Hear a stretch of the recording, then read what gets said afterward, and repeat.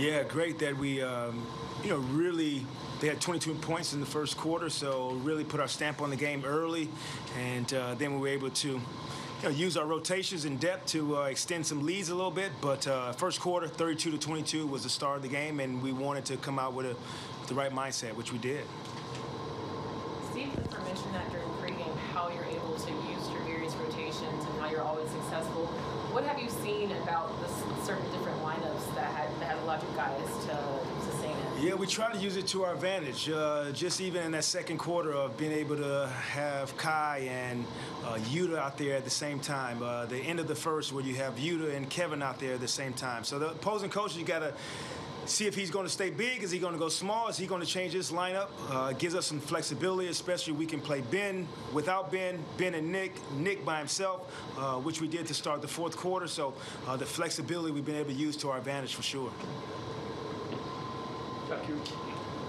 Digging back in on the mindset, I mean, this was, when you look at the guys that are missing from this team, it's New Year's Eve, end of a road trip. I mean, this very easily could have been a game where guys' focus was somewhat less than 100%. How encouraging is it from your point of view just that the guys were dialed in and pretty much stayed dialed in? They didn't let it get down to 2 or 4, some kind of dramatic thing like that. It really does show some signs of growth from our team. I think, we were pretty much locked in at the beginning of the game. We talked about finishing the year out strong, and guys were ready to play. And I think it does, Brian, show some growth from our team. Just the accountability piece from each other, whether it's different plays throughout the course of the game that they're talking amongst each other, looking at the iPad together, figuring some things out. So we've come a long ways, and to finish the year off strong with a team who could easily put points on the board with the lineup that they had out there. So good effort by our guys for sure. Jacque, why do you think that shift has been so dramatic from the start of the year to where you guys are at right now? It helps that you win games, to be honest, and that's a big part of it. Evidence in the way we've been able to cover for each other. I'll continue to say that. That's huge for our group. Our ability to take criticism and continue to move on has really grown as a group amongst each other, from the coach, from the coaching staff, with the sake of, we're going to get it figured out at the end of the day.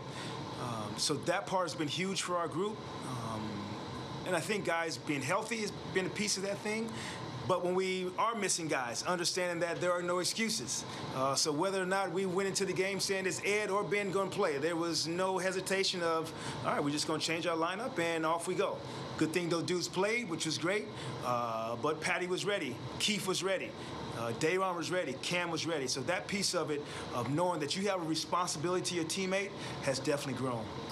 Touching on that, I mean, you talked about how it was good that Ben played, but considering how much time he missed last year, and then he was obviously out again earlier this year, for Ben to not be, clearly not 100%, I mean, he even said, I felt like poo. How much does that mean to the guys in there that he clearly wasn't, feeling himself, but he still gutted it out?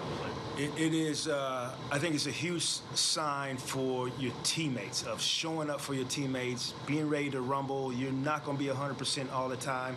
Ed, like yesterday, Ed didn't finish the shoot-around or whatever we want to call we had because he just wasn't feeling like himself kind of thing. And for him to go through treatment, for Ben to go through treatment and work their way to trying to play today means a lot to the group. I think it goes a long ways as far as accountability to your teammate. So it definitely means something for sure.